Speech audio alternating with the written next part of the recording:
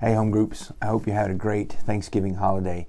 It was really good to get together with family and friends. And as we bring this weekend of celebration and giving thanks to an end, this morning at church, we're going to be looking at giving thanks and what that entails.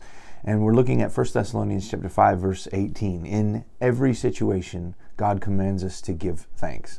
It seems a little bit shocking when you first read it. How can we give thanks for everything?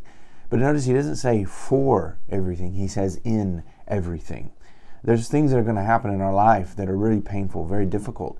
But even in those situations, God calls us to give thanks.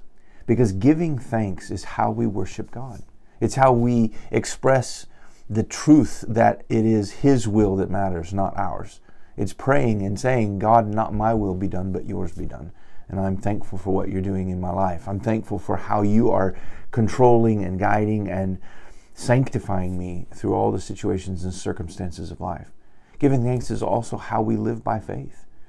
When we try to control the situation, when we grumble and we complain because we feel like we deserve better than we're getting, what we're doing is saying, God, I don't trust you. I don't trust you to handle this. I don't trust you to take care of this. If you loved me, you would do better than this.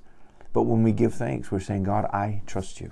I rely on you. I know you are wiser than I am. I know that you are good. You are just. You love me more than I can possibly fathom. And I trust you. And so as we give thanks, it is acting out our faith.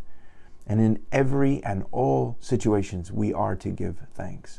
And so we're going to talk about some practical ways to give thanks this morning in our worship service. But as a home group, I encourage you to discuss that as well. So number one, ask the question, why is it easier to complain than to give thanks? I mean, if we were honest, we all complain regularly throughout the day.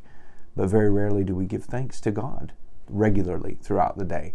If you were to put them on a scale, the giving of thanks and the complaining probably weighs far more than the giving of thanks. Why is that? Why is it easier for our hearts to complain than to give thanks? Secondly, how can we cultivate a more thankful heart?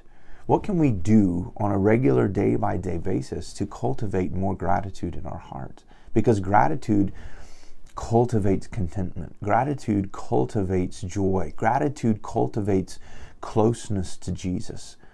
And complaining and bitterness and frustration, they break all of that. They destroy joy and they fracture relationships and they cause us to feel distant from God.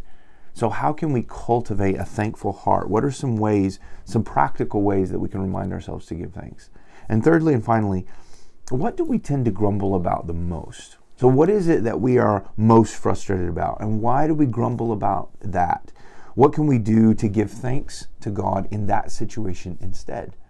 When you're tempted to grumble, or when you find yourself grumbling, stop, repent of that, and give thanks instead. Look for what God is doing in those situations that you're grumbling about and give Him thanks instead. And you'll be surprised at what God does in your heart. So ask the question, what is it that we grumble about the most and why? And how can we give thanks instead? I hope you had a wonderful Thanksgiving season. I hope that your heart is ready for Christmas. It's going to be a great year. May God bless you, home groups.